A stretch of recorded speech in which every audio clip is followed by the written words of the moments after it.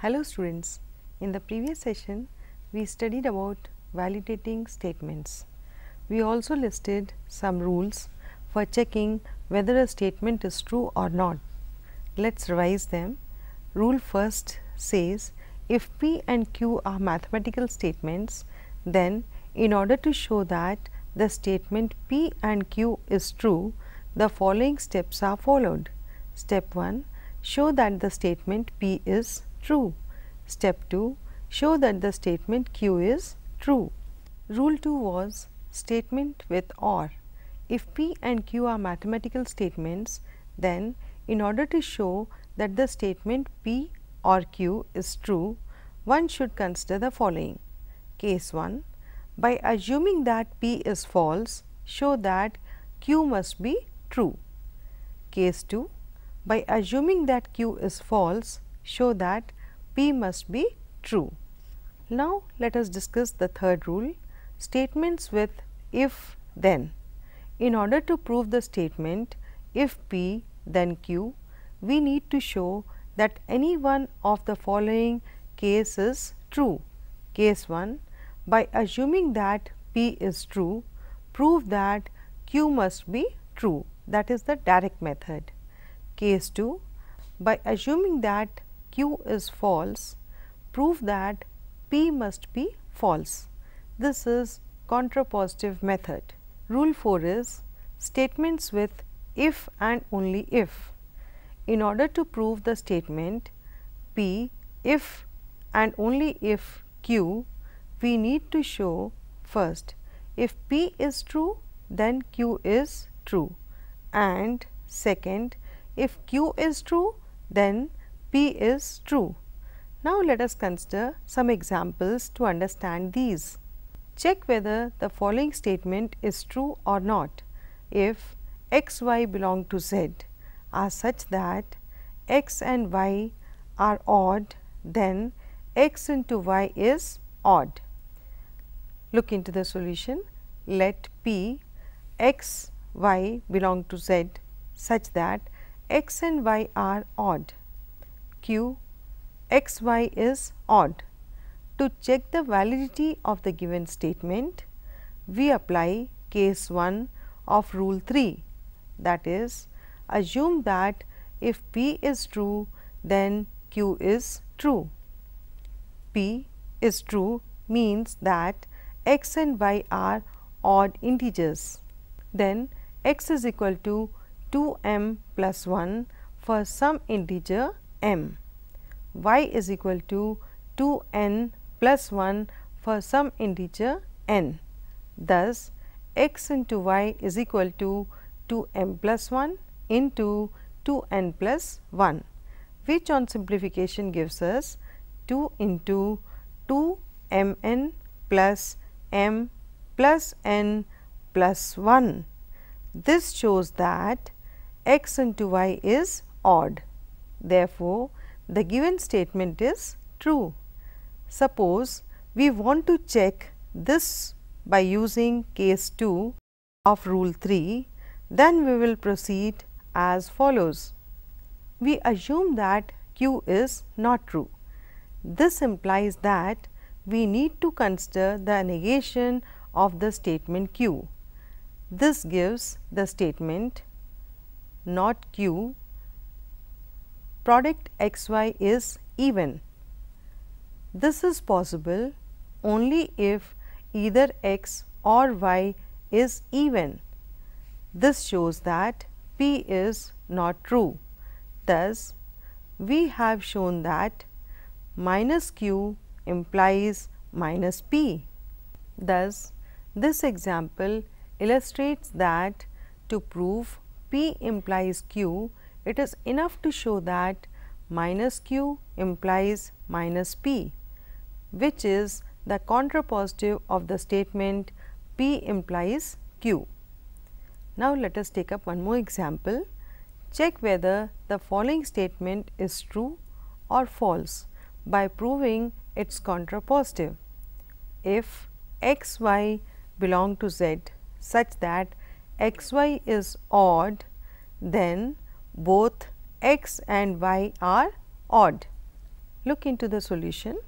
Let us name the statements as P x into y is odd and Q as both x and y are odd. We have to check whether the statement P implies Q is true or not, that is by checking its contrapositive statement, that is minus Q implies minus P. Now, minus Q is, it is false that both x and y are odd. This implies that x or y is even. Then x is equal to 2n for some integer n.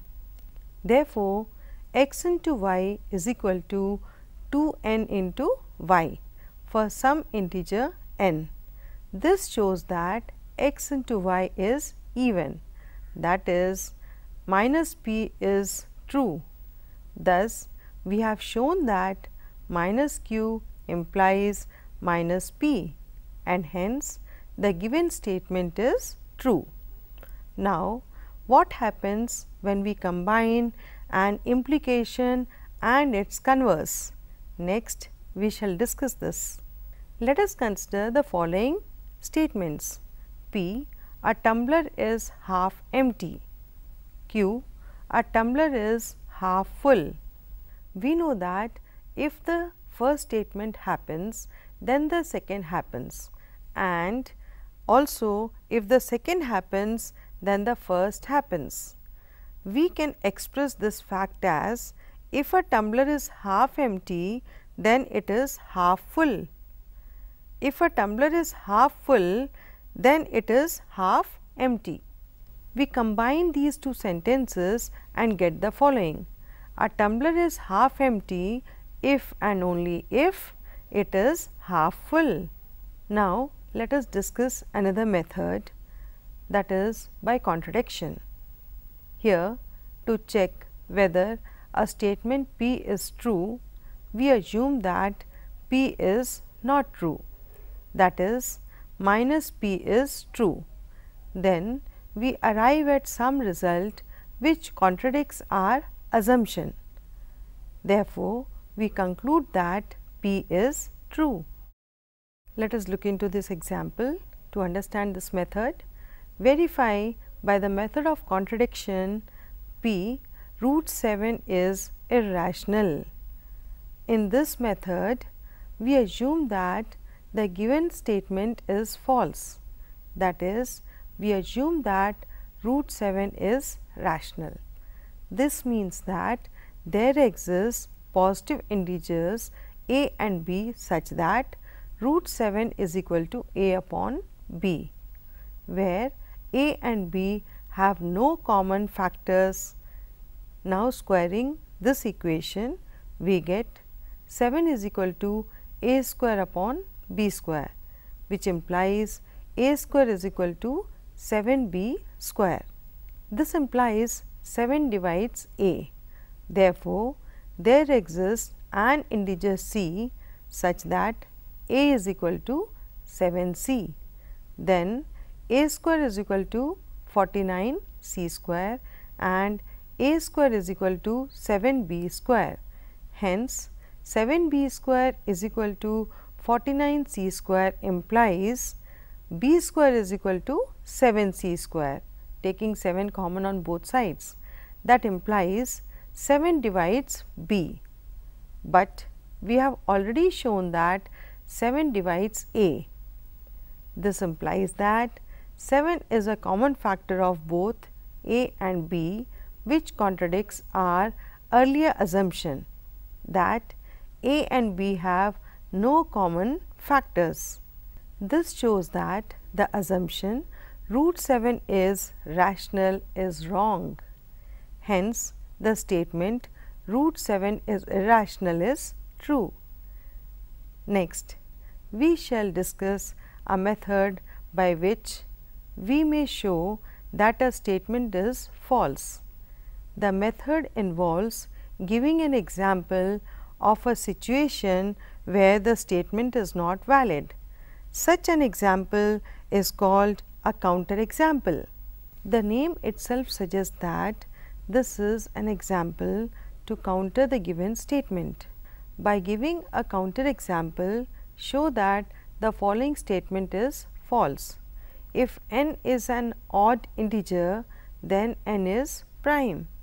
Look into the solution. The given statement is in the form if p then q. We have to show that this is false. For this purpose, we need to show that if p then minus q. To show this, we look for an odd integer n, which is not a prime number. 9 is one such number. So, n is equal to 9 is a counter example. Thus, we conclude that the given statement is false. Please note that in mathematics, counter examples are used to disprove the statement. However, generating examples in favor of a statement do not provide validity of the statement. So, students, we have learned that the following methods are used to check the validity of statements. First, the direct method, second, contrapositive method, third, method of contradiction, and fourth, it is using a counter example. Let us solve an example using these methods.